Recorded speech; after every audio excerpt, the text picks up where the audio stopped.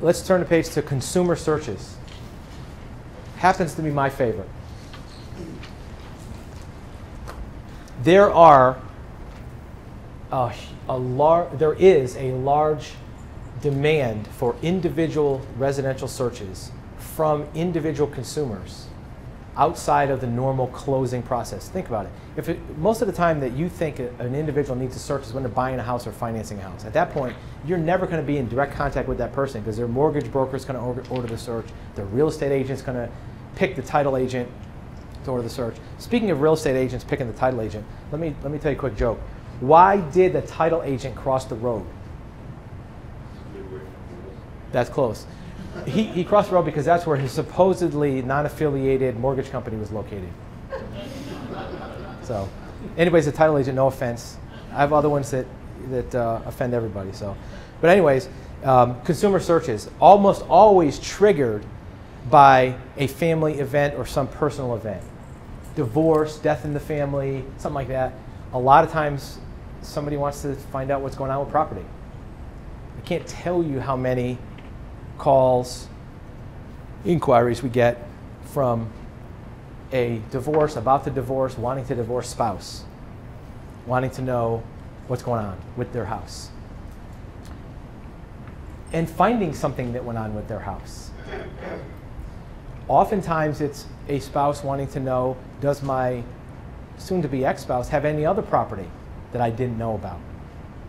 Did they sign as a mortgagor on a property that he doesn't own, but maybe one of his new friends owns, right?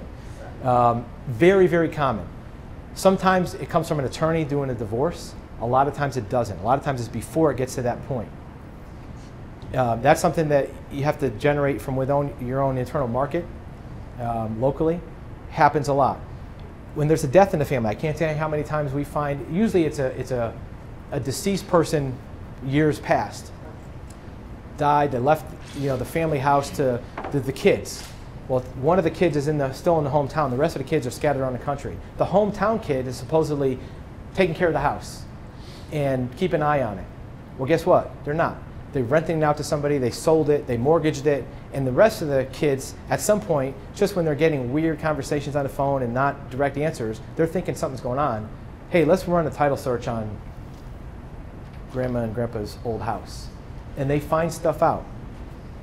These are full price searches. These aren't people saying, I want $25 for a current owner search from a vendor manager.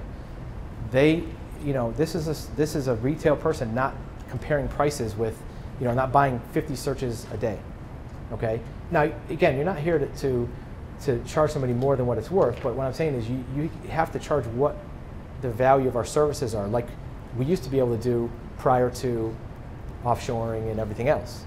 The reason I say that is because it's an opportunity to earn what we're worth as a searcher, because in these searches, we're also going to be giving more guidance to that person. The vendor manager knows a lot of stuff about titles and searches and properties. This person is more of a novice in those subjects. So you may have to do more customer relations with them and talk to them more about what things mean. You may not even want to send them a traditional abstract or a search report. What does that mean to them? You may want to offer an old school true abstract with all the documents released or not, because you also don't want to get into a situation of making legal conclusions for an individual. When you give a title report to a mortgage company and say, here's a mortgage, here's a release, it's paid off, and give it to them, you are making a judgment. In some states you can't do that unless you're an attorney. But even if you're not in one of those states, you give that to a mortgage broker, you give it to a title underwriter, it's not a big deal because it's industry. With a retail consumer, you want to be very careful with that. So maybe you want to give them a full abstract with every document. Okay, so you're not making a judgment, you're just telling them what's there. You also want to be careful of the language you use on that search about saying, this house has liens on it. Because that could be, we've all heard there's a phrase in the industry, in the real estate industry, slander of title. You say something bad about the title of a property, and there's some very serious consequences in most states. It's very specific what that means. So you want to be careful about the language. But that being said, divorce, death in the family, heirs, lots of business out there for that. A lot of it. Okay, it's very dramatic. The other part of it, which is an issue that comes up is, and you see it on there, SBA, Small Business Administration, requires a lot of searching. Individuals generated these requests. It's not for a small business loan. Here's what happens, and a lot of you probably already know this. When there's a natural disaster in an area, hurricane, flood, tornado, whatever, house gets torn down, gets damaged, there may be some insurance, maybe there's not. The person who owns the house gets their insurance money, maybe they don't, they pay for it, they need more money. They go to FEMA or the federal government to get grants, loans, sometimes direct payment, sometimes it's a low interest or no interest loan. The SBA is the federal government entity that administrates giving that money.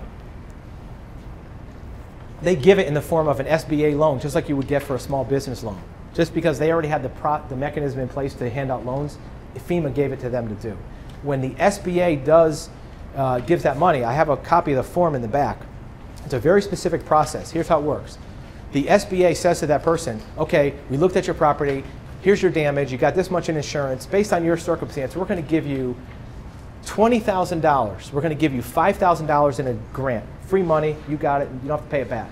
We're going to give you $15,000 in a low interest loan, no interest loan, pay it back over the next 5 years. If you're still, sometimes there's a clause that waives the payback.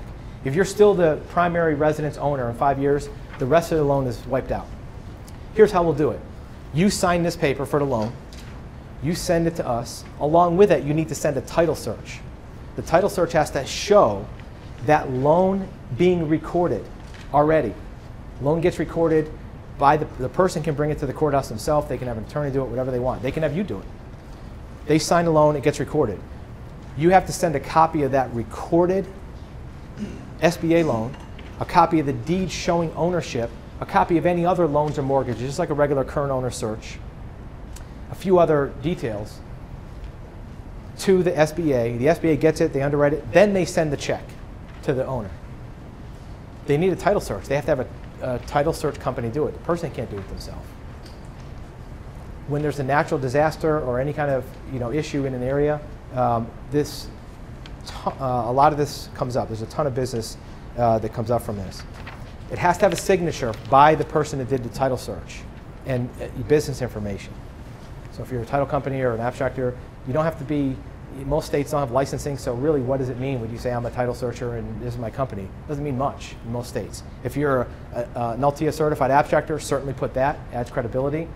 Like any other government program, there's bureaucracy. Sometimes when they get it, they say, no, we don't like it, they kick it back.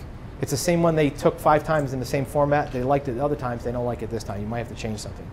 Don't worry about that, it happens. Try to get in the loop of that contact with the SBA yourself, rather than giving it to the customer, let them send it back to the customer. The more you can get in the loop and deal directly with that office, the better off you are. It'll help the customer too, because they don't have to deal with, the SBA calls back and says, where's the legal description? What does the homeowner know about a legal description? Most don't. So if you can get in that loop, better off. SBA searches, there's a lot of them that get generated. Even when there's not a natural disaster, any type of federal assistance on owned property, it's there.